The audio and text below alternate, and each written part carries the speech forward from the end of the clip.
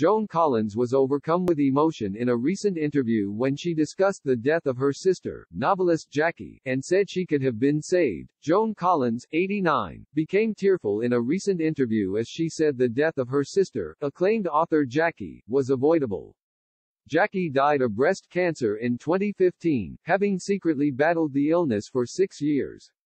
Jackie, who had written 32 books, died 2 weeks before her 78th birthday, 6 years after she was diagnosed with stage 4 breast cancer.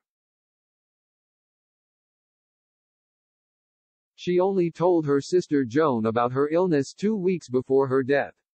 Opening up about the devastating time, Joan explained, "I was tremendously upset for about 3 months.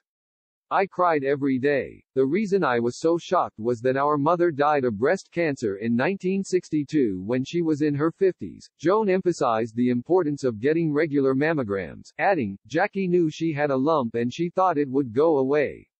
She would be alive today if she had gone to a doctor earlier. Oh, don't make me cry, she added to Saga magazine, welling up with tears. In the 2021 documentary Lady Boss, The Jackie Collins Story, Joan explained her sister's reasoning for keeping her diagnosis private. I think in that respect she did the right thing because she did not want pity, she said. It is a similar thing that Daddy did with Mummy when she had cancer, but I think she did the wrong thing because I had been telling her for years that you have to go and have a mammogram.